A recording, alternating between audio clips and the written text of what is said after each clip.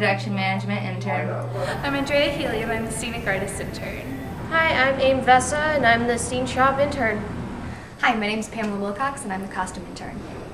My name is Kimberly Watt and I am the company management intern. Hi, my name is Brittany Calgill and I'm the audio intern. My name is Christy Banker. I'm the dramaturgy intern. Hi, my name is Tamika Adair and I'm the graphics intern. Hi, I'm Katie Rumbaugh. I was the former development intern and now development assistant. Hi, I'm Maria Mendoza. I'm the properties intern. Hello, my name is Patrick Stengel and I am the marketing intern. Tim Helmer, front of house intern.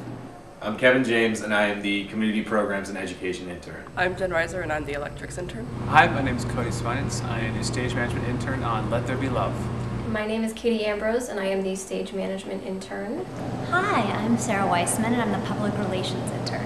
I'm Katie, I'm the wardrobe intern at CENTERSTAGE. I think the most valuable part of this internship is being exposed to as many working professionals in theater as possible. We get to do a full 40-hour-a-week job, and yet we don't have the pressures of having to deal with an apartment and utilities because that is thankfully covered for us. You're not in a job that you can't leave.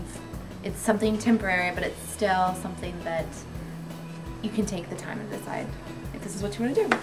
I think the most valuable part for me interning is being able to work with amazing designers and technicians and people and getting the chance to learn something new every day at work.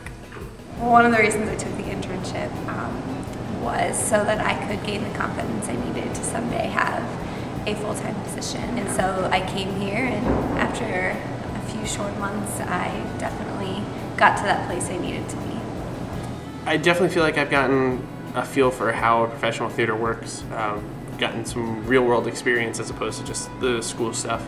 And I've gotten to see how you deal with an aspect that you don't really deal with at school, which is the general public.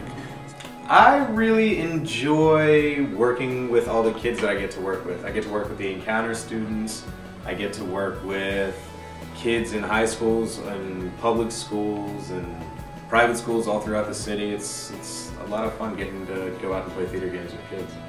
Every day you're doing things that people in the real world do, and it's just more and more practice, you know?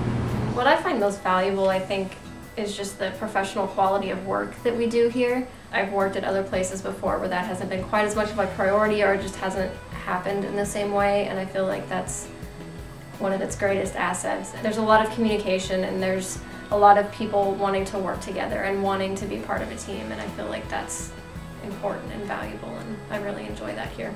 It's kind of a stereotype of the intern to make copies and get coffee, and I feel like I'm doing work that's really creatively fulfilling, and I feel like I'm really respected as a staff member here and not just an intern.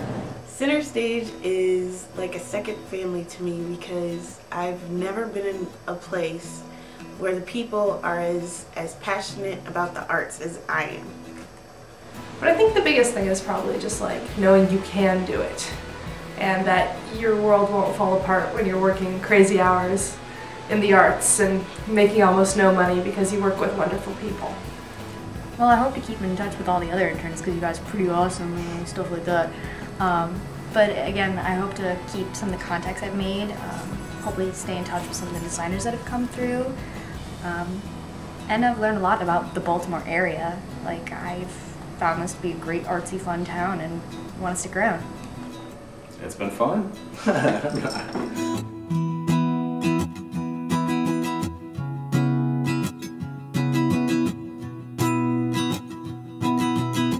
end.